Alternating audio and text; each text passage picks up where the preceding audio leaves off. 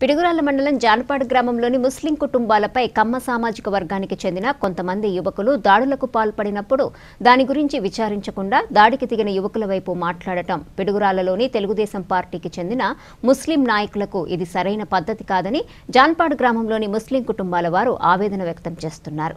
కర్రలతో ఇనుపరాడ్లతో తమపై ఆ యువకులు దాడి చేసినప్పుడు తాము ప్రాణభయంతో పరుగులు తీశామంటూ జానపాడు ముస్లిం మహిళలు కన్నీటి పర్యంతమైనారు. ఇప్పటికైనా పిడుగురాళ్ల తెలుగుదేశం పార్టీ ముస్లిం నాయకులు నిజానిజాలు తెలుసుకొని మాట్లాడవలసిందిగా వారు పేర్కొన్నారు.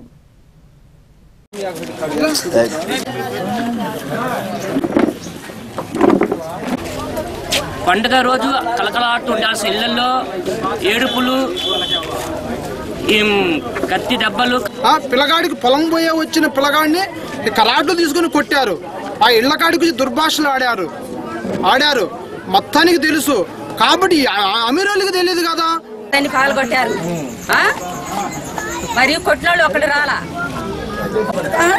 పిల్లలు పట్టుకున్నారంట హై స్కూల్ దగ్గర. మనకు తెలీదు.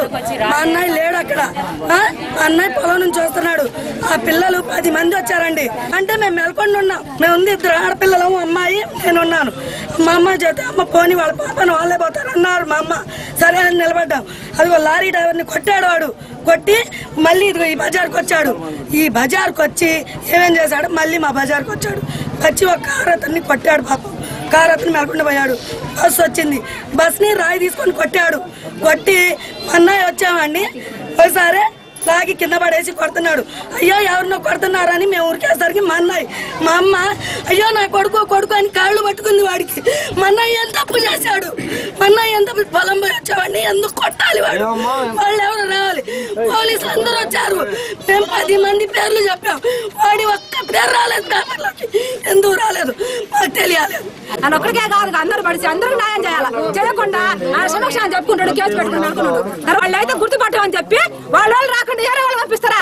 వాళ్ళు వెనుకుంటే రాజకీయం నడుతున్నారు. మీరు పోయి రాజకీయం చేస్తామని చెప్పి చేస్తున్నారు.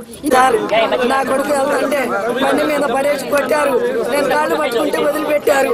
లేకపోతే నన్ను కూడా చంపేవాళ్ళు, నా కొడుకుని కూడా చంపేవాళ్ళు. కొట్టాడు నాకు నెత్తి మీద. ఏంది నాకు కొట్టావేందని నేను అడిగినందుకు పోయి నీ దిక్కుండా కాదు చెప్పుకోమన్నాడు.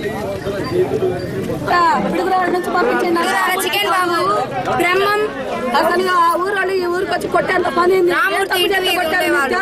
మొత్తం. నెల్లూరు వెంకటరావు కొడుకు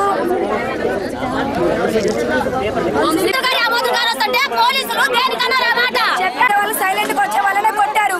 రేపు మేము కాలేజీకి వెళ్తాం, స్కూల్కి వెళ్తాం. అప్పుడు మాకు న్యాయం ఏంటి?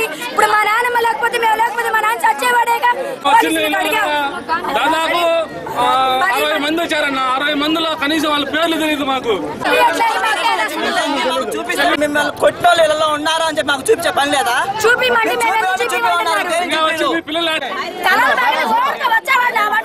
నాశనం చేసిపోయాడు.